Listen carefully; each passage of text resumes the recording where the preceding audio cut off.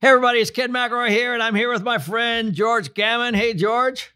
Hey Ken, what's up, buddy? It's good to see you. Hey guys, so you guys aren't following George, you're crazy. You need to take a look at his YouTube channel. He's got like 250,000 people on it, and he's a master at inflation and Bitcoin and some of the real estate markets. And welcome. Everything macro. Yeah, everything macro. I know. I'm really excited to have you on because I get so many questions about inflation, deflation. I know the other night at dinner, I was like, why isn't Japan having the inflation? And you like boom, boom, boom, boom, boom. And so I can't, it's super confusing to be honest with you, because I'm a real estate guy and I know a lot of people on my channel are real estate folks. And we see it in the news, like, is it deflation? Is it inflation? What's happening in the money supply? Is the gold going up? It's like, man, it's very hard to keep together. Yeah, it is. And when you get into the global monetary system, it gets extremely complex and very esoteric, and they have their own language, and just trying to decipher the language itself is definitely a challenge. So I know you're an entrepreneur at heart, and obviously, very, very well read and great student on this stuff. How did you get so good at this? All these monetary fiscal policies, and how'd you understand it at this level? It's just we're both the same in the same boat, Ken. Robert's the exact same way. It's just we get hyper focused on something, and you just obsess about it. With you, your whole life, it's been real estate. We just talked about that. With me, it was just making money as an entrepreneur from the time I got out of college to 2012. And that's when I kind of quote unquote retired. I was 38 years old. And I knew that I needed to invest my own money and do it rather well, get a decent return so I wouldn't have to draw down my savings. I could make enough money to pay my expenses just through the cash flow from my investments. But I had to invest it wisely. I couldn't just live out the rest of my life and just blow as much money as I wanted to. So I got involved with macro, just trying to figure it out. And I just like a Rubik's Cube. It's just a challenge. And it's like, 4 or 5 dimensional chess, trying to figure out all these moving parts. And I was in Singapore. I was at the Marina Bay Sands. And it was about 15 minutes before a dinner date. And ironically, I was on YouTube and I stumbled across Milton Friedman's Free to Choose series. And I didn't know who on earth Milton Friedman was, but that took me right down the rabbit hole, and it just really resonated with me. And he was articulating everything I had in my mind for the last 20 years. And then I moved on to Thomas Sowell, and then investors like Jim Rogers and Peter Schiff and Rick Rule. And I knew at that moment in time that, okay, this is what I'm going to dive into next. So I took that same kind of obsessive compulsive energy that I had as an entrepreneur and really put it towards macroeconomics and learning how to invest. And it's just from the moment I woke up in the morning till the moment I went to bed, whether I was in the shower, whether I was at the gym, when I was at lunch, I was just listening to audiobooks. I was listening to podcasts, to YouTube videos, just trying to learn as much as I possibly could. And you do that for 8 years, and believe it or not, you're going to learn a thing or two. And yeah. Well, I tell you what, it's been fun to watch. Your guests are incredible. The people that are on your channel are just, I'm just devouring that information. So thank you for putting out such great stuff. One of the things that I get a lot of questions about inflation, deflation. And so what I wanted to talk today is how does inflation fool investors? Right now we have real estate going like this. We have Bitcoin going like this. We have stocks going like this. And you talk a lot about asset bubbles. So with all the talk about inflation, yet some some economists they're saying deflation. Which one do you see? Well, first, inflation, deflation is extremely nuanced.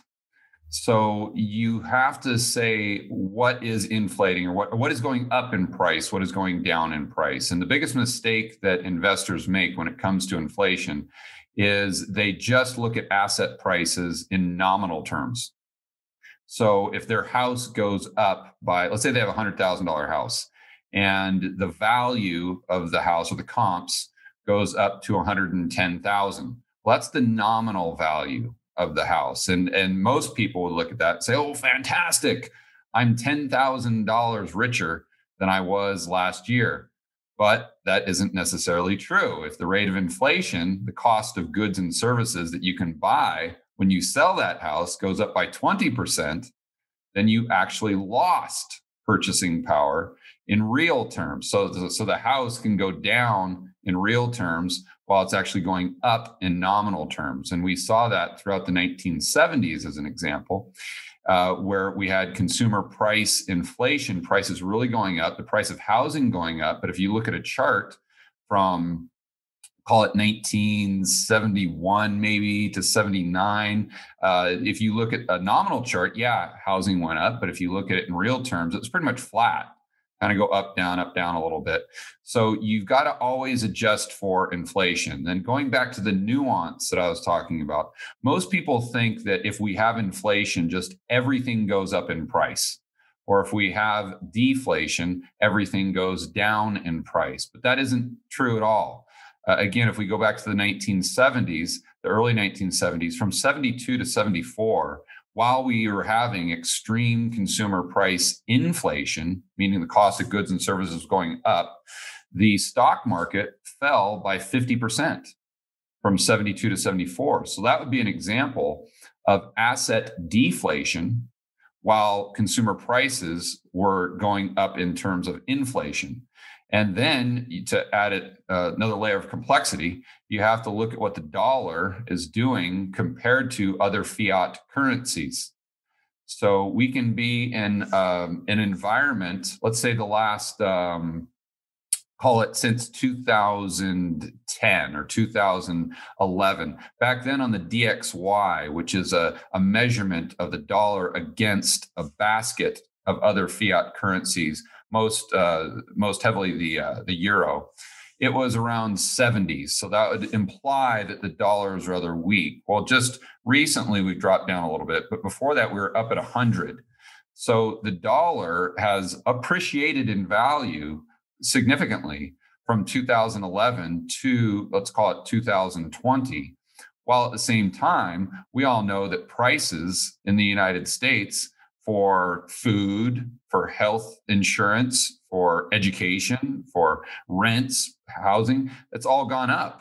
And we also know that the value of assets, the stock market has gone up. Gold has gone up. Bitcoin has gone up. So all these things have experienced inflation while the dollar has actually gotten stronger, which would imply deflation. So there's a lot of moving parts, and you've got to start by understanding when you're asking the question, are we going to have inflation or deflation? You start by asking in what? Right. Yeah, that's a heck of a point. So, okay, so here's what I'm confused about. So, like we're in this pandemic, there's businesses are getting hammered, and we're basically closed. People are unemployed. A lot of them. Some businesses are booming, but a lot are closing. And so, why are the stocks and Bitcoin? I mean, we already talked about real estate, but why are they like going like this right now during the middle of all this while everybody's at home? Well, you make a common mistake there, Ken, and it's just a great point. We have grown up with this belief, rightfully so, that the stock market is a reflection of the economy, because the economy is basically the health of the businesses, and the stock market is listings of or equities of the business. So it assume if the economy is doing well, the businesses are doing well, therefore the stock market's doing well. And then we see it in reverse order. If the stock market is doing well, we think the businesses are doing well, therefore the economy is doing well, right? But what happened, and this would be maybe, I don't know, I'd say probably 2000. It'd probably go back to the early 90s if you really wanted to get technical. The Fed started to come in and manipulate things, and we had more of a financialization of the actual economy itself. And so the economy became more and more reliant upon asset prices. So the Federal Reserve had to create more liquidity or try to do that. Now, there's an argument as to whether or not they can do it directly or they can only do it indirectly. But the bottom line is it would create more liquidity or more money going into the stock market. So even if the businesses in the stock market are going bust, as long as there's more money flowing into the stock market, perversely enough, the prices of those stocks will continue to go up. And then you combine this with something we just talked about on my show, which was supply and demand of housing. But here we have an interesting supply demand dynamic in the actual stocks themselves. So I'm sure a lot of your listeners over the past few years have been hearing about corporate buybacks. All these corporations, they're taking out, they're borrowing money or they're taking all of their profits and they're not investing it back into the business, creating jobs, creating manufacturing, investing in plants and more goods and services. They're just buying their own shares back. Well, what does that do? That reduces the amount of shares outstanding that are available to buy. And then if the Fed comes in and does quantitative easing 1, 2, 3, 4, infinity, and their balance sheet goes through the roof, well, now the capacity of the commercial banks, their balance sheet capacity, in other words, their ability to create more and more loans, that increases, and they see the real economy as, well, I don't really want to touch that with a 10-foot pole. From a risk reward standpoint, it doesn't make a lot of sense to lend someone $1 billion to start a factory, let's say, in California, where we know the business environment is very unfriendly. Taxes are most likely going up. This whole weird GFC thing, we still haven't really figured that one out. We're still a little leery. So risk reward, that doesn't make sense, where we could use that balance sheet capacity to maybe lend money to a hedge fund or a financial institution, and they can go and into the stock market, drive stock prices higher. And we know we have less downside because there's a Fed put. The Fed has their backs, so to speak, because the Fed, now whether this is real or just psychological, it doesn't really matter if people still act on it. They believe that the Fed won't let the stock market go down. Therefore, these banks see that as better risk reward, that meaning lending to hedge funds that are going to go in and buy stocks, bonds, create derivatives. The bottom line is financialize the economy even more than it was before. So my whole point is there's a huge disconnect between the stock market and the real economy, to the point where I would argue there's even an inverse relationship. So the worse the economy does, the better the stock market does, because the Fed will come in, increase the size of their balance sheet, create trillions of dollars worth of bank reserves, expand the balance sheet capacity, and that means more, potentially, or most likely, more capital flowing into the stock market, even though unemployment goes to 15%, 20%, 30%. It's just the more unemployment we have, the more quote unquote money printing we get. And if the stock market goes up due to money printing, then by definition, the worse the economy gets, the higher the stock market goes.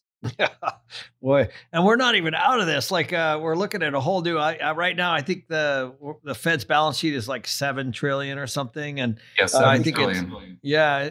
And then there's some projections that it could be over 10 when this is all said and done. Oh, I think it could be over 10 in 2021. Yeah.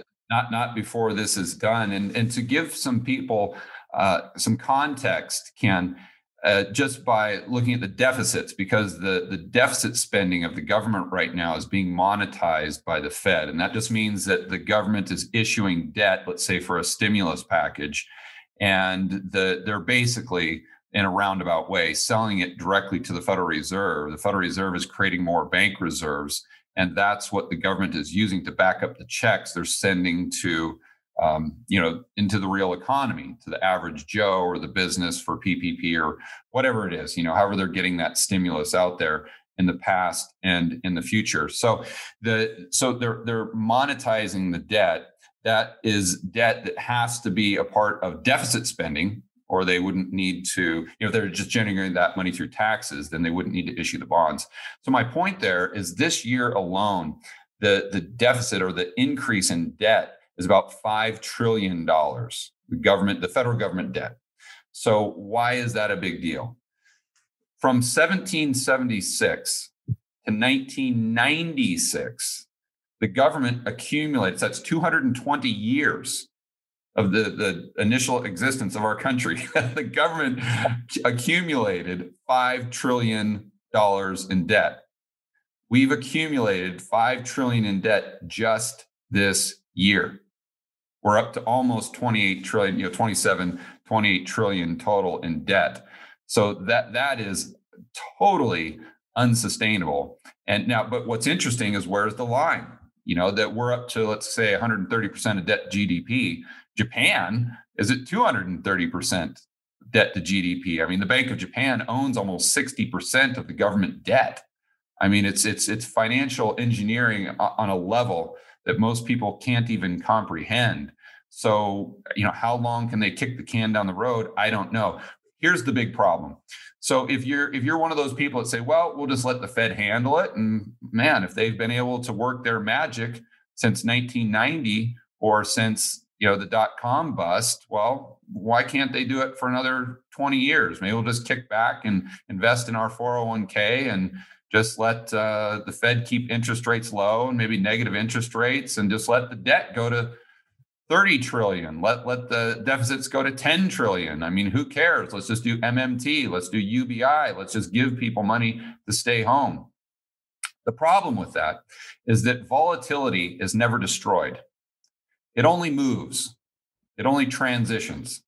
So what we're effectively doing is we're eliminating volatility from the stock market and from asset prices, because now our economy is completely dependent upon those asset prices. And if you don't believe me, just think about what would happen to the US economy if the stock market went down by 50%, housing went down by 50%, and stayed there for the next 10 years.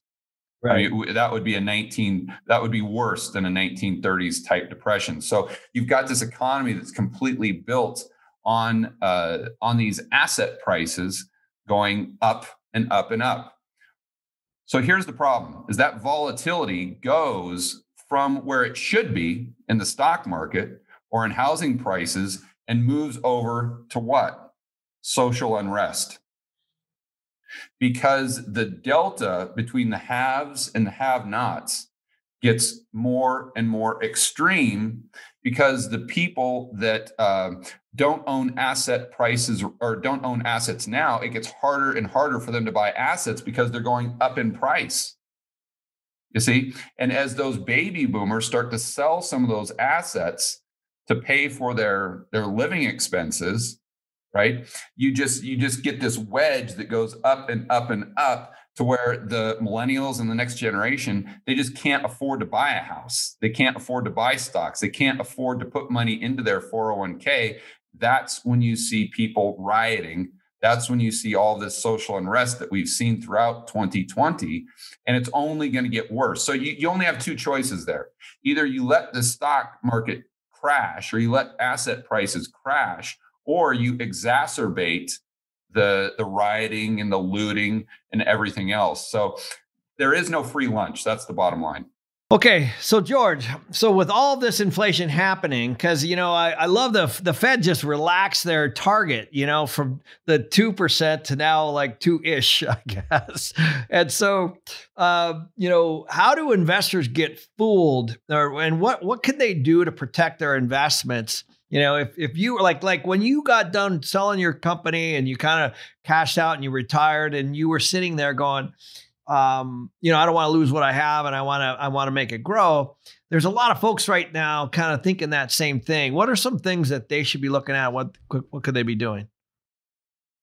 Well, you have to look at what the highest probable, or the outcome with the highest probability. What is that? And if you're someone who believes the government is going to continue to deficit spend, and they're going to continue to try to prop up asset prices, they're going to create more and more stimulus, then that's a headwind for the dollar relative to hard assets, okay, or relative to consumer goods. So that's just a fancy way of saying we're most likely going to get consumer price inflation. Now, it might not be 1970s, it might not be hyperinflation, but it's even the CPI, which I think understates inflation. You're seeing that potentially, or I think my base case is that goes up to maybe 4%, 5%, something like that. So I think what most people can do if they own a home or maybe even a rental property is right now mortgages are cheap. They are historically cheap. And if you can lock in a 30-year mortgage at, let's say, a 3% interest rate, and inflation runs at 5%, then the difference, that 2%, is going to be a transfer of wealth from the bank to you.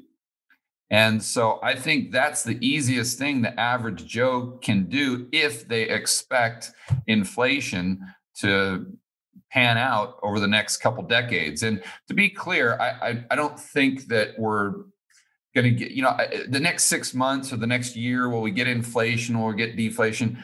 Again, I think it goes back to in what? In asset prices and consumer goods. I'm not sure, but I'm pretty confident, although there's no certainties, there are only probabilities. I'm pretty confident that over the next 5 years, 10 years, 15 years, that we're going to average higher consumer price inflation than the 1% or the 2% or even the 3% that you're paying on that mortgage, or in the 1 or 2% that the government has told us has been inflation for, let's say, the last 10 years. So I think that's a good bet. And I think everyone should own maybe 5-10% of their portfolio having gold and physical gold. I think that's a great hedge. Oddly enough, in deflation, it might hedge as well, because if asset prices are coming down, let's say by 50%, because they're so inflated with leverage, although gold might come down as well, it might only come down by 20%. And therefore your purchasing power in gold, if you want to buy those assets, actually increases.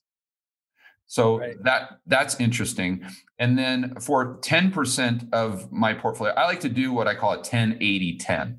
So 10% would just be physical gold. That's an insurance policy. Mm-hmm. 80% of the portfolio I like to have in investments. I define that as things that pay me to own them. So an apartment building, that would be a great investment because that is paying me to own it from day one. And then for the other 10%, I like to have it in speculations. It doesn't necessarily have to pay me to own it, but I see a lot of asymmetry. So a lot more upside than downside. And right now, in my world, that's uranium, that's gold miners, that could be Bitcoin. I think silver would fall into that category. A lot of the commodities have been beaten up, although they have gone up in price since March quite significantly. I think a lot of them are still pretty cheap, quote unquote. And so that's how I like to kind of set up my portfolio. It's pretty easy, straightforward. And I think if most people kind of just work with that outline, as long as they've got that 30-year fixed rate mortgage, I think over the long run, they're going to have an edge. Yeah. I completely agree with you. I know Peter Schiff would say you're probably a little low on that 10% gold, though. He might not. I don't know. I'm buddies with Peter, and he is obviously a gold bug. That's for sure. He'd admit that. But he's not one of these people, at least from what I've heard, that says, 100% gold or. You're right. Yep. He likes to keep, from what I've heard, he likes to keep it around 10, maybe 20%, because that's just, whether you're a gold bug or a Bitcoin bug or whatever, that's just smart investing. You want to be diversified. I mean, just in our last conversation, you were talking about having properties in Houston, all over Texas and Phoenix and Oklahoma and all of these different markets. Why? Because you don't want all your eggs in one basket. If you had every single one of your properties in Houston and the price of oil goes down, well, what do you know, now you're screwed. And you could say, well, I can say with a 90% probability that oil prices aren't coming down.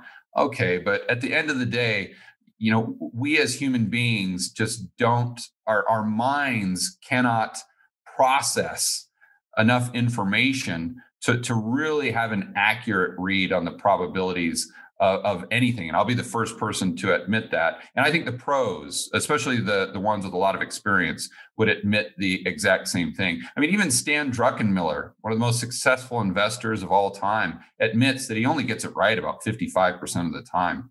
So if Stan's only getting it right 55% of the time, in my opinion, that means we as amateurs should be diversified. Yeah, for sure.